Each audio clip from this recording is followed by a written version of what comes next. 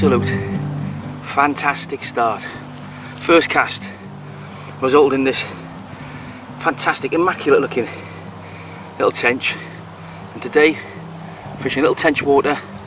I'm going to show you the effectiveness of fishing natural baits, especially later on in the season. The reasons why I do it, I feel they really come into their own later in the season rather than boilies and pellets. The natural baits really do have a certain edge at this time of year, and I'll go through all that with you as we go through the day. So what a great start this is. Just goes to show, you know, first cast straight in, bang, first little fish of the day. And there's a few bubbles coming up now already, so I'm going to slip this little one back and then show you how I'm using, what I'm using, the methods, the rigs and the baits, and explain why I prefer natural baits at this time of year.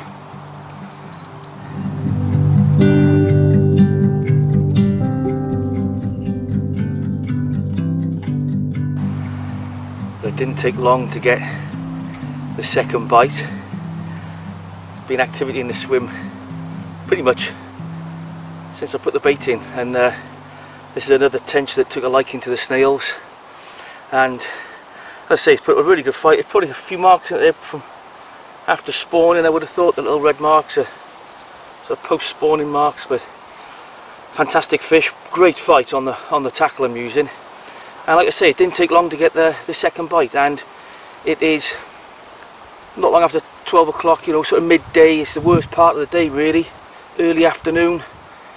It is overcast, so that certainly goes in my favour. But yeah, like I say, it didn't take long. It's the worst part of the day, and they really are enjoying those natural baits on the snails and the method ready pellets on the feeder. So why don't we have a look at the rig and the bait that I'm using to catch these beautiful fish. A pretty tench. And I was about to show you the rig, however, when I slipped that last one back, the swim was absolutely bubbling like a jacuzzi, so I just couldn't help but resist. Couldn't resist to chuck the feeder back in, and it wasn't long before it went off again, so I'm glad I did. We've got this little fella out. So yeah, it's like I say, those tactics are really working. They really do come into their own this time of year, I believe. So I'll slip him back, and now let's definitely have a look at the rig and the baits.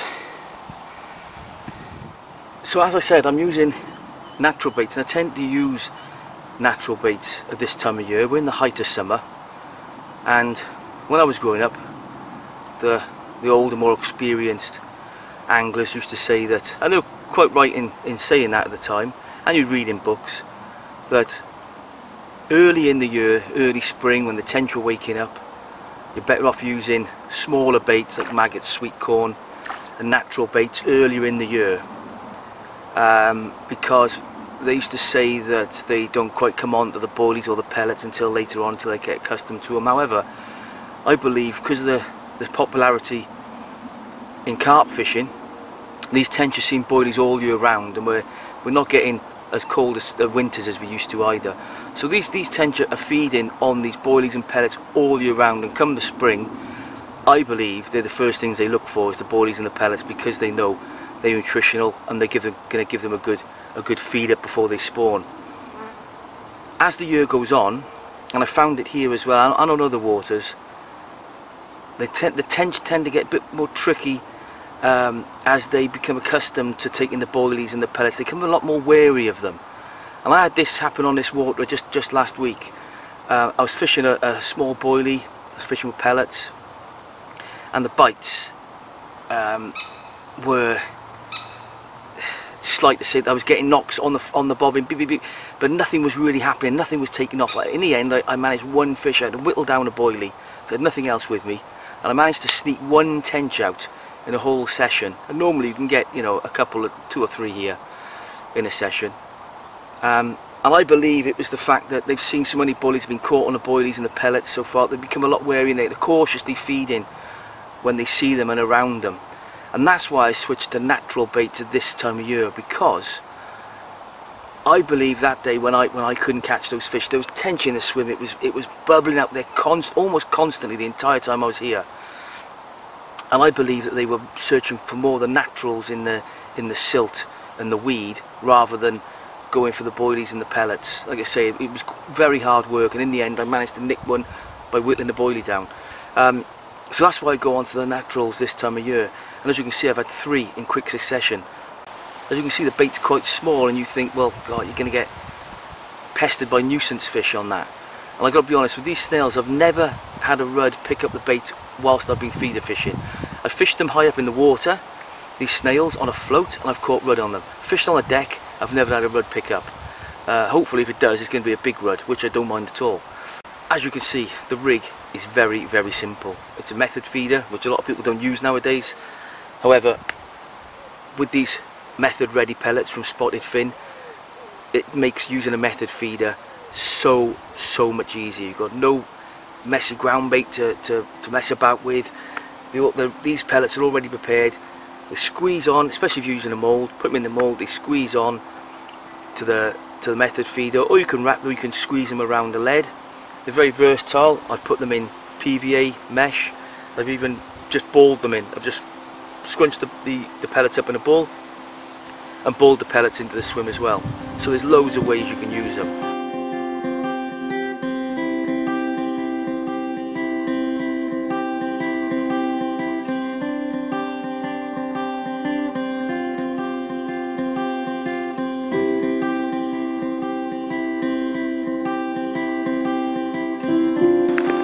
That's the bite.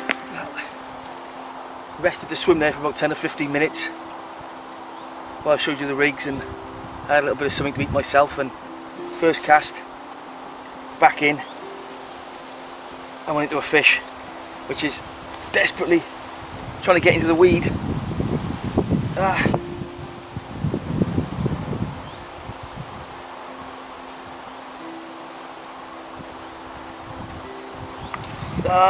Stuck in there. Where I'm fishing, it's clear, and either side of me is 2 banks of weed, and you've really got to try and bully them.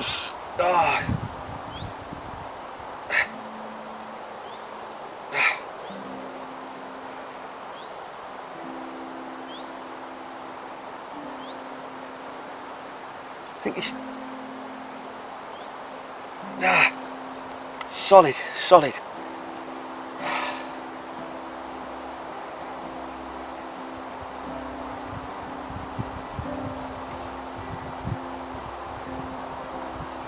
No, it's solid.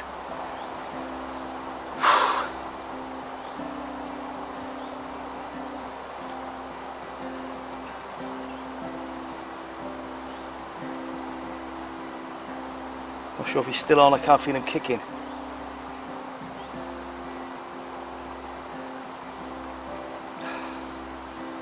Got it.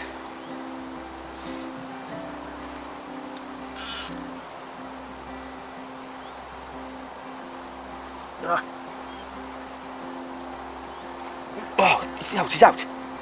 He's out. Oh. We've only got £8 main line and a £6 hook link. For these tactics, like I say, it is weedy. So you've got to be careful. It's only a little one, but once they get their head in that weed, they're really quite hard to turn.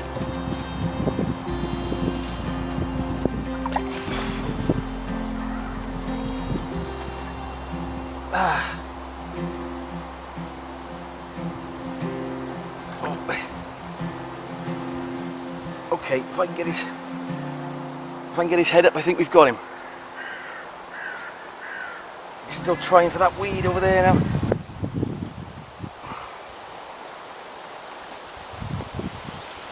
Oh, he's in the nets.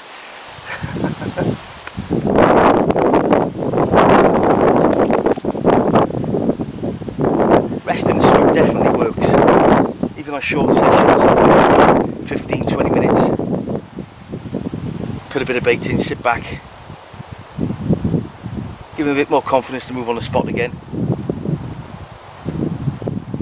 Right, let's deal with this one.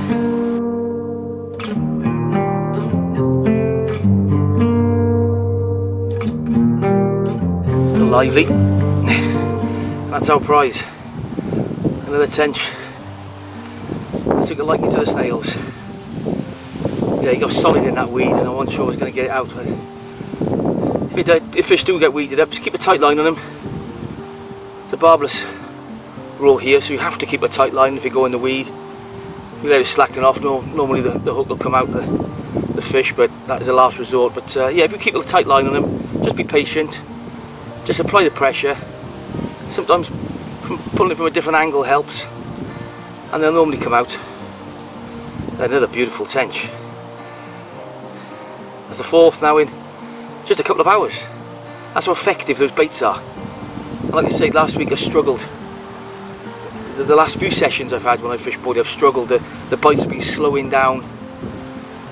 As soon as I switched over to naturals, I started catching my normal catch rate from this sort of lake. So yeah, like I say, when you adapt your tactics to the right time of year, then keep catching these fellas right the way through the summer and the autumn.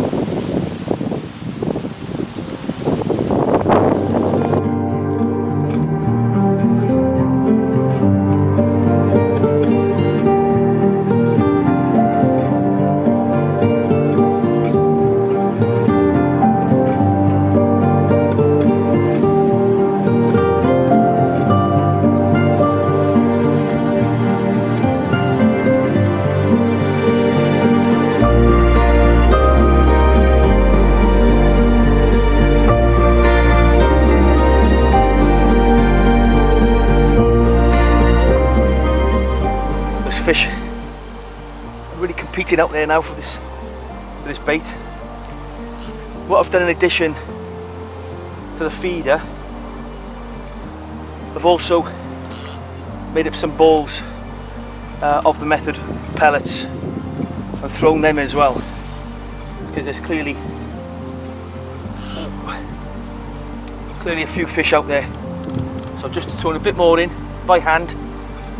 And that's the great thing about the method ready pellets, is you can use them pretty much anything. They're so versatile.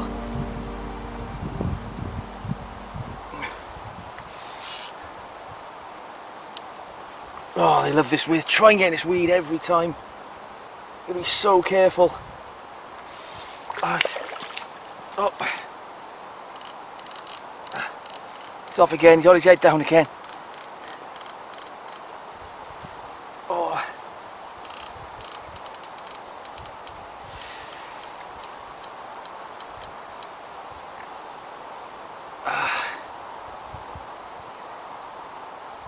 Just let the rod take the lunges.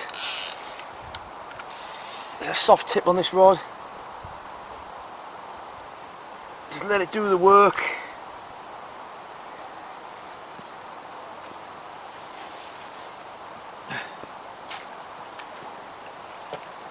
I think the hook might have slipped. It looks like it's just hooked out just outside the mouth there. Let's see if we can get him on the first try. Yes, we can. Yeah, he's still lively. Oh,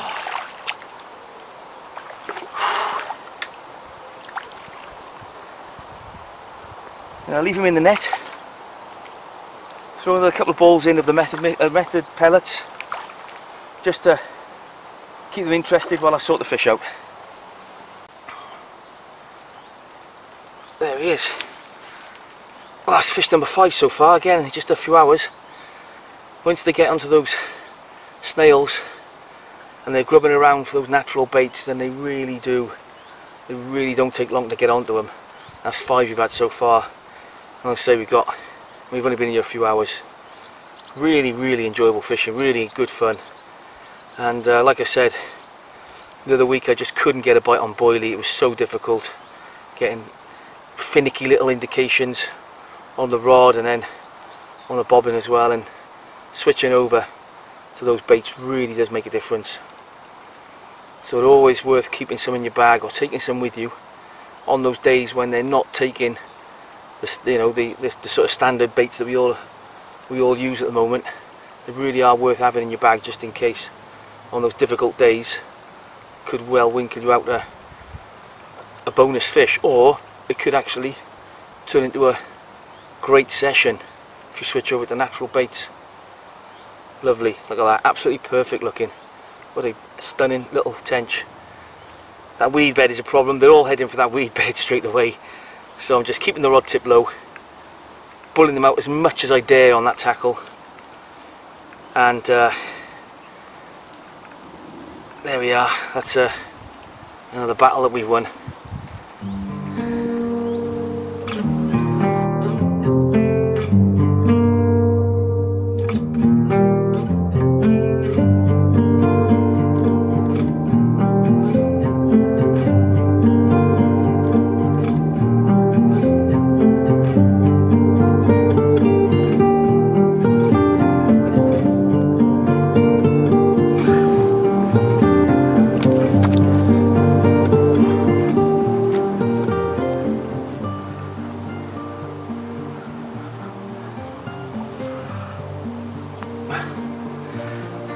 It's a slightly better one.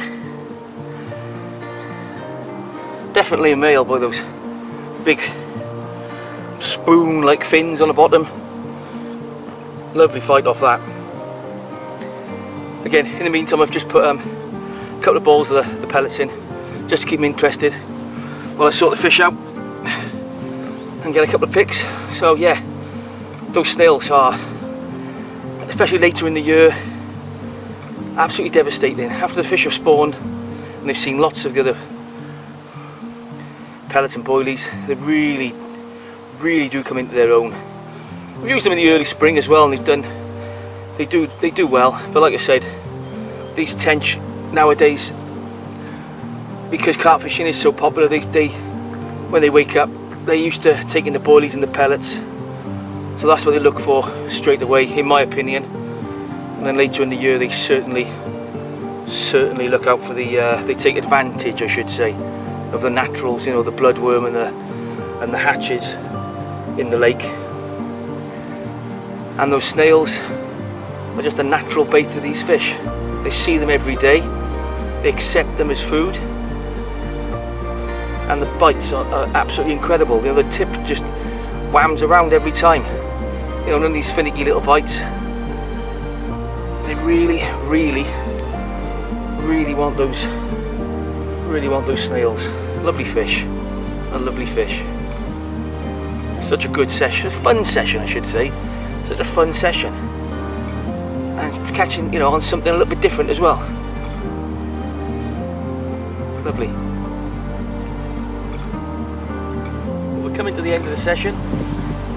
We managed 6 tench, and we lost one to a hook pull as it tried to get into the weed, so it's been a real enjoyable afternoon. All the fish have come to a natural hook bait, which in this case was the snail hook bait, which I got a lot of confidence in.